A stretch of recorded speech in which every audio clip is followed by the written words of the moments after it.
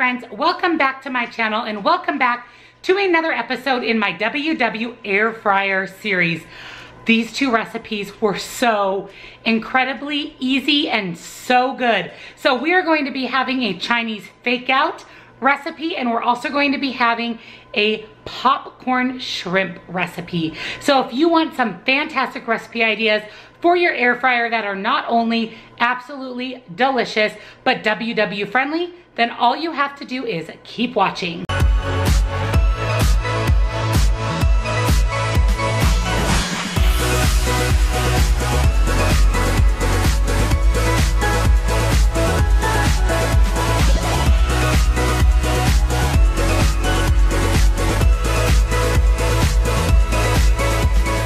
So for our first air fryer recipe, we are going to be having air fryer Chinese fake out sweet and sour pork. This sounds so good. I have been craving Chinese food, so I wanted to see what I could recreate in my air fryer that's WW friendly. So let me show you what is in our Chinese fake out sweet and sour pork. So first you're going to need some eggs. I'm actually out of eggs, I know. It's a sin on WW. So I'm gonna have to use liquid egg whites. You'll need some sesame oil, salt and pepper, Chinese 5-spice, cornstarch or potato starch, and pork of some sort. So I opted for pork tenderloin because it's a lot less points than any other kind of pork.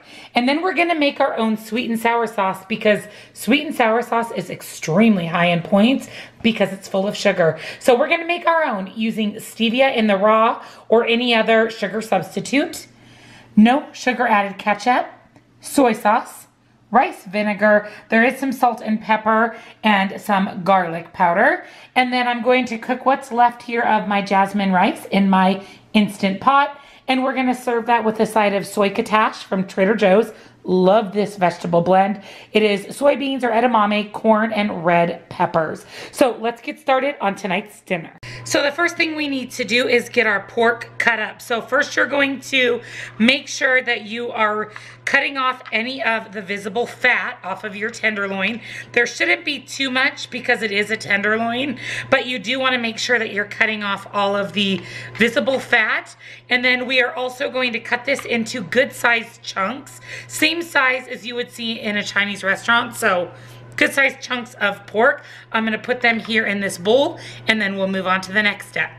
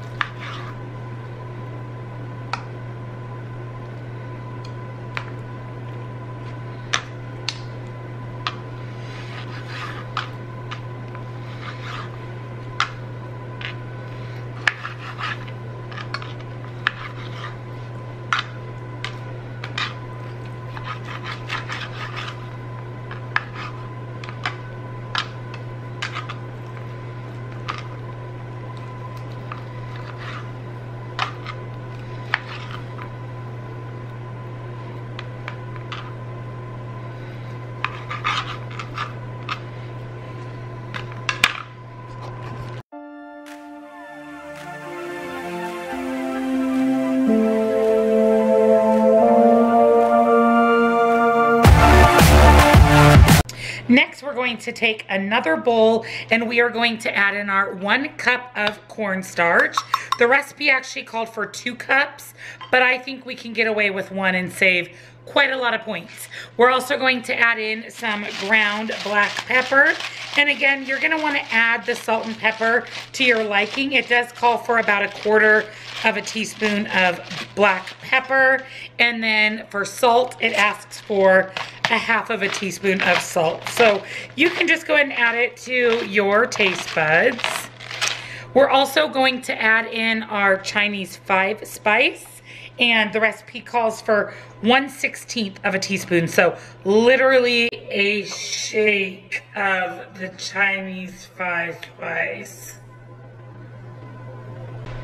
Note to self, check your lids. So we've got a little extra Chinese 5 spice. So don't think that's really gonna make that much of a difference. So then you're gonna wanna go ahead and just stir to combine the cornstarch with your salt, pepper, and a dash for you of Chinese 5 spice. Next, in a separate bowl, you're gonna go ahead and add 2 eggs, or in my case, 2 egg whites. And then we're also going to add a teaspoon of sesame oil. This is optional in the recipe, but I would highly encourage it. It has such a wonderful flavor and just really gives that nice flavor to your dish. So we're just gonna go ahead and beat together our eggs and our sesame oil. Next, we're ready to bread our pork. So I have my air fryer sheet here, pan that goes into my air fryer. I did spray this with non-stick cooking spray. And you are going to take a piece of your pork and first you're going to put it into the cornstarch, shake off any extra, put it into the egg, and then put it back into the cornstarch mixture. And then you're going to put it either into your air fryer basket or in my case, onto my air fryer rack. And we're just going to repeat that until all of our pieces of pork are nice and breaded.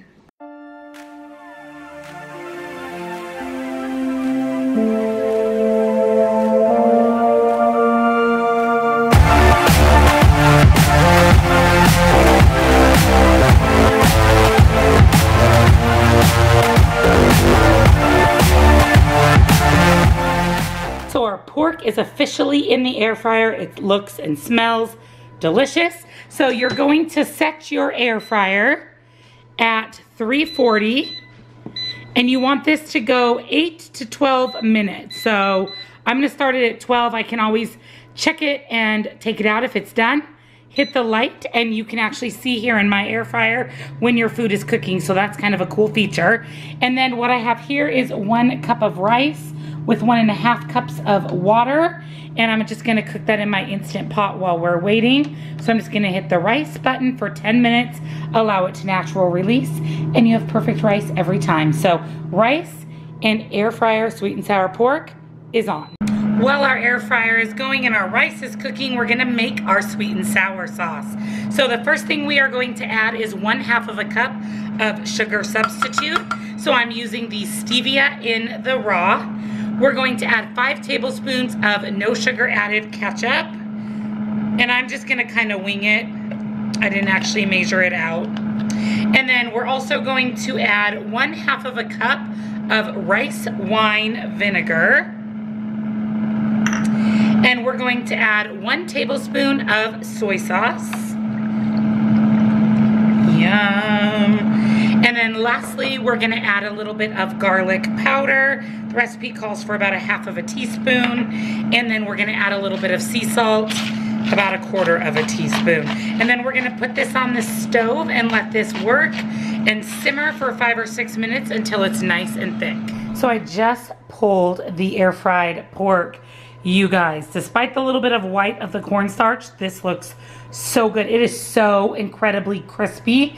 Here is our sweet and sour sauce, yum, and then our rice. So let me get this plated up and I'll show you the completed dinner and give you the smart points. So here is the completed air fryer Chinese fake out sweet and sour pork. So this is 1/6 of the pork, and that is a total of 5 smart points, and that includes the sauce. And then 1/2 of a cup of rice is 3 smart points. I have some veggies here for 0. So this entire dinner is a total of 8 smart points. And this looks so good. It's crispy, Perfect, perfect consistency. So for tonight's air fryer recipe, we are going to be making popcorn shrimp. So copycat KFC popcorn shrimp. Cannot wait for this. We're gonna pair this with some fries and some veggies. It's going to be delicious. So for the popcorn shrimp, you're going to need some medium-sized, deveined, no tail on shrimp. So make sure that you buy enough for as much popcorn shrimp as you want to make. I have 2 10-ounce packages, so that way we have some extras. You're going to need some flour, some baking powder, and the original recipe calls for Creole seasoning. I don't like that, it's too spicy for us, so I decided I'm going to do a little bit of the Old Bay. This seasoning is so good on seafood. And then I'm also going to do the Dax Original Red. Again, amazing. Love Dax spices. They are no salt, all natural ingredients, nothing artificial. They literally are the best spices. You can buy these on Dax website. Down in the description box is a discount code. I'll put that here on the screen for you guys. It'll save you 10% and free shipping. And they have about 20 different spices. I love all of them. You see me use these a lot. But this Original Red is delish on any type of meat. So I'm going to add some of this along with the Old Bay seasoning.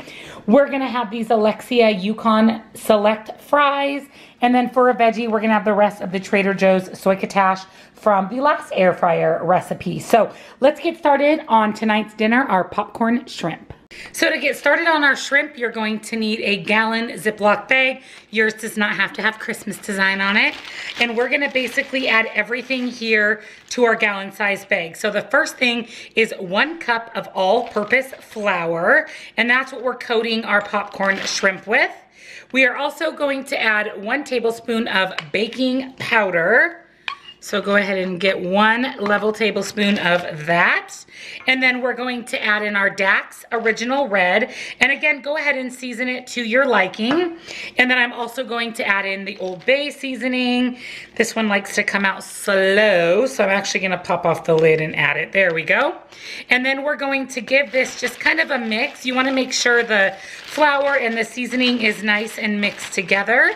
And then we are just literally going to add in our bags of shrimp, because we want our shrimp to be nice and coated in the flour and the seasoning mixture. So the best way to do that is to go ahead and add it into the bag with the flour and then literally just shake it around. I will generally just kind of whack it down on my counter. Just make sure your shrimp get nice and coated so that everything looks like it has that flour mixture on it. And then we'll get this ready to go into the air fryer. That simple, you guys, 5 minutes. So once you get your shrimp nice and coated, look at that, yum, that looks so good. I went ahead and grabbed my tray for my air fryer. If you have the basket type, you'd wanna get that ready.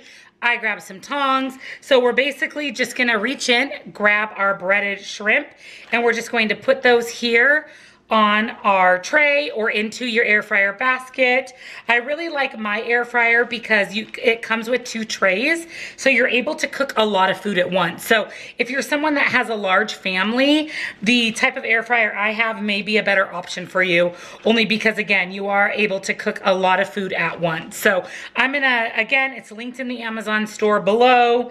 I love my air fryer. I don't even own the basket style. Maybe someday I'll get one of those too. But right now, I am happy with the one that I have. So I'm gonna load up all my shrimp here onto my tray. If I need the second tray, I will grab that as well. And then we'll be ready to put these delicious shrimp into the air fryer.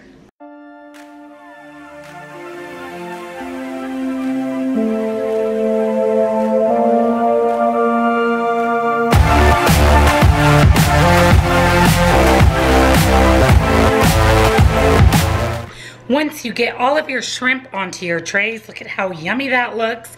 I am gonna take some avocado oil and I'm just going to spray my shrimp. It just makes them a little bit more crispy when they cook in the air fryer, a little more golden brown in color. So I'm just going to spray those and then we'll get ready to put these into the air fryer, but these look so delicious. So our popcorn shrimp are in the air fryer. Both racks were used for shrimp. So we're gonna go ahead and shut the door. I want this at 375 and I'm gonna do this for 15 minutes and we'll see kind of what it looks like once that 15 minutes has passed. you can flip on the light and you can see your popcorn shrimp cooking away. And then over here, I did decide just to go ahead and cook my fries in the oven since I used both racks for my air fryer. So this is where a second air fryer would come in handy. So I'm gonna pop these into the oven while the shrimp are cooking. I just pulled the popcorn shrimp out of the air fryer. Look at that. These look so delicious. These are so low point. So my fries are about done. My veggies are in the microwave, so I'll plate up my dinner and then give you the smart points. So here is tonight's dinner. Look at how delicious this looks. So I have my succotash with some spray butter, salt, and pepper for 0. I have 1 serving of the fries for 4 smart points. And then for the popcorn shrimp, you can have 6 shrimp for 1 smart point. So I have 3 smart points worth of shrimp. So 3 for the shrimp, 4 for the fries, makes this dinner only a total of 7 smart points. Thank you for joining me in another episode of the WW Air Fryer series. These 2 recipes, again, you guys, so good, absolute must makes if you have an air fryer. If you don't, you can try to cook these in the oven, or maybe it's time to pick up an air fryer. My particular one, the Power Oven Elite, is linked down in my Amazon store down in the description box below. So if you're interested in my particular air fryer, you can find it in my Amazon store. If you're new to my channel, hello, welcome to the family. This is a series on my channel. I also have Instant Pot, comfort food, 30-minute meals, you name it. This is the one-stop shop for recipes. So thank you for coming over. Make sure that you subscribe, hit that little bell so you're notified whenever I upload a new video. Thumbs up this one, comment down below. Let me know which of these recipes, if not both of them, you have to try. And I'll see you guys all in the next video. Bye, guys.